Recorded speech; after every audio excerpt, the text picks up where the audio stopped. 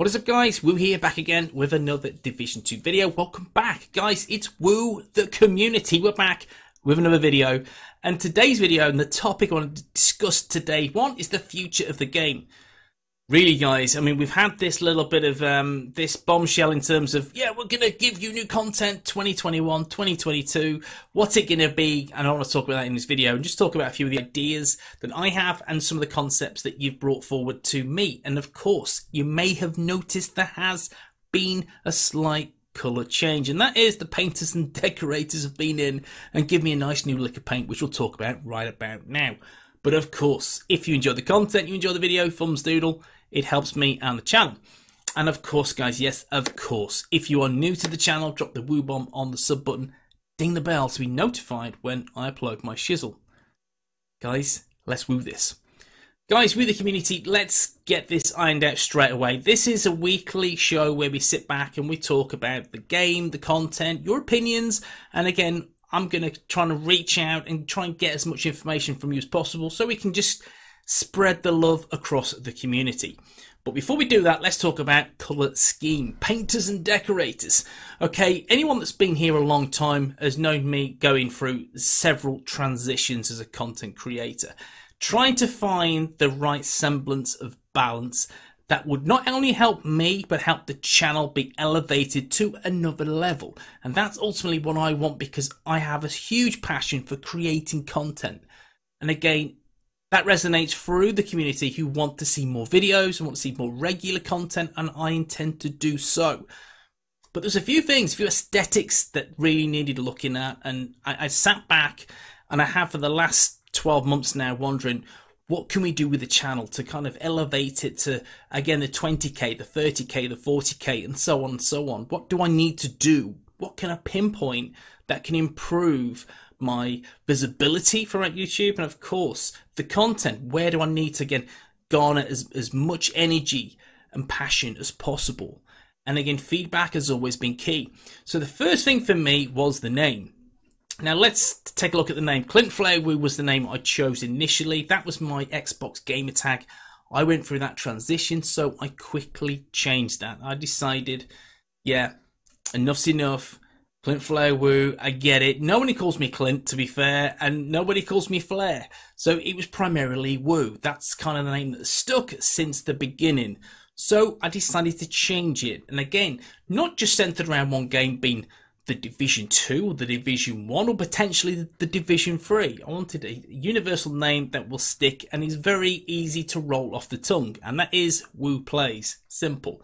That is my Twitch name, my Facebook name, and of course my now YouTube name. And I like it. I do. You may not. I don't know, but I like it. And I think it's an improvement from where I was at before. So I'm happy with that. And that's what I decided to do over the course of the last 12 months, is go through the name change. The other thing of note, the massive thing you may have noticed, the painters and decorators have been in and they have painted the walls. They've painted over the pink and chosen blue. Why? Okay, let me just break it down exactly why I've changed colours. Now, once I first started YouTube, I needed a branding, I needed a colour. And I went completely left field. I thought, screw this, I'm going to go for something that, again, sticks out like a sore thumb. And you cannot miss my content, you cannot miss my thumbnails, because they will be pink. So I opted for pink. Yes, crazy. I went for it, and LDB, being the main man that he is, created an awesome logo for me, the CFW one. If you recollect that, that's the one that he created. And that's the one I stuck with for a good period of time. It has served me so well. However, there's lots of feedback, minimal feedback at times, but at the end of the day, it does matter. It's that the colour schemes, it does not go. It's not powerful enough. What YouTuber can you think of that produces my kind of content, similar kind of content that has a pink logo? Nobody. I'd be the first. And I thought that's a challenge to keep on, but I quickly realised that's true. The pink does not resonate with a mass audience. It does not.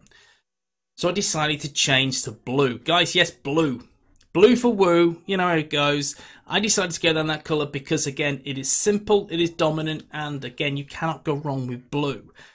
And in that, with that being said, the logo's on screen now. That's what I've opted to go for. I want to keep the knight. I want to keep the gun. I want to keep the Woo Plays. and that's going to stick with me throughout my YouTube content creation career, is that it's going to be the Blue Knight with that hint of grey on there as well. I had to do it, guys, I had to. So that's why I have stuck with the Knight and the blue, and I think it looks absolutely badass. I think it looks great, and yeah, it's took me a long time to get here, but there you go. And with that being said, there's a few things that again will back these claims up. For example, we've just hit 11k, which is a monumental feat. It is a massive, massive feat. And I can't thank the guys in the communities enough for the support, watching the content, and so on, so on. Now, since this change from pink to blue, this is what's happened. The impressions of videos have gone up 30%, which is a really, really good amount. I'm happy with that. The views have gone up by 26.6k. 26.6k, that's 28%. That's amazing. That's a great uplift. And that just shows that the colour does make a difference. It really, really does. And that's what I'm all about, is ensuring that, one, my channel has ultimate visibility, and not to mention people tune in and watch the content, because it makes an absolute huge difference to me and keeps driving me to produce more and more content. So that's why there has been a change in colour. It won't change again. Blue's here to stay, and WOOO Plays is also here to stay. But I just wanted again to clarify that to my community, why the changes have happened. Let's move on, guys. Let's talk about the game. Now, I put a little poll this morning. It's just fairly simple. What do you think lies ahead for the future of the Division 2? Now, I asked the question: seasons, expansion, return of survival, a New York DZ takeover, or a new raid? And again, I just wanted people's thoughts. I wanted people to reach out and say this, that, or the other. This is what we want to see for the game. Me personally, I feel it would be an expansion. I just can't see past that. But again, look what's happened the last 12 months with the seasons. The seasons has created initially what I felt would be a really good kick-ass 12 months. However, we know that has not been the case. It has been a very lackluster 12 months in terms of content, and it does feel like filler. It does. It's like when you listen to an album where there's 4 singles have been released that are top 10 hit singles, but the other tracks are quite just boring, quite, again, filler. That's it. And that's what seasons have been for me and for most in this community. Now, survival is another thing that I'd love to see. Survival. I wasn't the biggest fan of survival, but I know it holds a place very dear in many people's hearts, because survival was a fantastic single-player solo experience. And again, with the Division, especially the first one, people that played skill builds and love that kind of content, they could thrive whilst doing survival. So survival, again, I'd like to see a DC iteration of survival. Guys, you know, it's time. You need to bring it out. A New York DZ takeover. Now, we all know, guys, PvP within the Division 2 is not amazing. It never has been amazing. It has gone through very, very many semblance balance patches which haven't really got there. And it's still, again, in my opinion, not where it needs to be. What do they need to do? There needs to be some PvP focus. And with the Red Storm interaction, and again with Red Storm being more involved now, there could be more PvP balance patches moving forward. And hopefully, again, to get my ass back in PvP and conflict and the DZ, I'd like to see some changes. I don't see the point of free DZs. I will never ever get my head around free DZs. It is preposterous. Make one DZ. That's enough. Think of Division 1. That was amazing. For me, Div 1, PvP, DZ was great, and the area was fantastic. Build upon that. I'd like to see, again, I would genuinely like to see New York DZ. I would love that. I think I'd even get my ass back into PvP to see how good that can be. Now, not to mention, guys, you'll have free DZs back in Washington, DC. Let's convert them to new playing areas. Let's have new mechanics. Let's get something new in there. Survival, maybe. Underground or something-esque to really drive people back playing repetitive, replayable content. Because the Summit, guys, the Summit for me is not that replayable content. New raid. Okay, 2% of people think there could be a new raid, or they'd like to see a new raid. But for me, I really, really don't know. I can look at the effort and the hard work they've put in for the previous 2 raids. Will they do another one? I don't know, guys. To be honest, I doubt it very, very much. I think more so Division 3, that's where we're looking. Now, I've had very many people reach out regarding this. I'm going to pick one of these in particular, and that is WOOO Game. New raid, new DLC would be nice, but I think it would be just more seasonal content, new exotics, new items, apparels, etc. They never intended the game to get updates past TU12, so I doubt they have been spending any serious time with the new content since Summit. Honestly, don't see them investing any more time other than new seasons. Prove me wrong, massive. Man, I can only echo how you feel. I feel exact the same. Now, I'm a bit disappointed with the way it has ended TU12. I'd like to see something. Again, there has to be like a credit scene after that really gets me hooked to say, this is going to be great. I'm looking forward to A, new season, B, new expansion, or 3, C, whatever, new game, Division 3.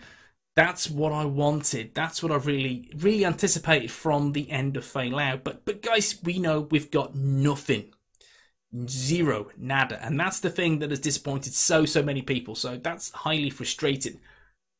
I think we'll get a new expansion. I genuinely do. There has to be something they're going to deliver because, guys, I do feel that if we're going to get another year of seasons and then we're leading to the Division 3, I feel a lot of people will leave this game, and that's not what the developers want. God, the community, they will move on. We have Outriders out in the space of 6 weeks. If they nail it, then I guarantee people would leave the Division for Outriders. They really need to get their ass in gear. Now, in terms of content, you've probably seen I'm doing builds. I'm doing a lot of builds. I'm having fun creating builds yet again. So you'll see plenty more builds from me. So don't worry about that. I've been asked the question, you're still doing builds? You're coming back to the game? I'm still playing the game. I've never left the game. So with that being said, some of these comments that really kind of inspire me to carry on the good gripe. And the comments like this, and this was on my last video from Super Evil Monkey. Damn, and here I was just muttering, oh, Galvanize, bet that would be interesting with the Scorpio, and you saved me the hard work. Awesome stuff, and thanks for showing a talent we might not use. Keeps the game fresh, and that's exactly what I've been trying to do, is keep the game fresh. Because, guys, there's so many different builds you can put together with talents that you'd never think you'd use. I mean, in a nutshell, I have seen so many build videos, and you click to the build and you go, whatever, it's boring. It's the same thing. It's the same build time and time again. Glass cannon on chest piece, tech support on backpack, or combined arms, or kinetic momentum on the chest piece. There has to be that variety that really inspires people to walk away and think, look at this, he's using 2 different talents and they synergize, they work, and it's something that's completely off meta. And that's what I enjoy seeing from content creators and the public, is using different kinds of builds. So enjoy your content, get the most out of the game possible. Not doing it as quickly as possible because, guys, come on, it's all about having fun, and that's what the game needs to deliver as we're in the twilight years of the Division 2. So, of course, guys, let me know if you've enjoyed this episode with the community. I'm excited for the future. With that being said, I am very apprehensive at the same time. I'm hoping expansion drops. I'm hoping, guys, they litter us with content. I want surprises. I want a shitload of surprises. And hopefully, guys, hopefully that they actually deliver this time. But peeps, I'll see you in the next one. Peace.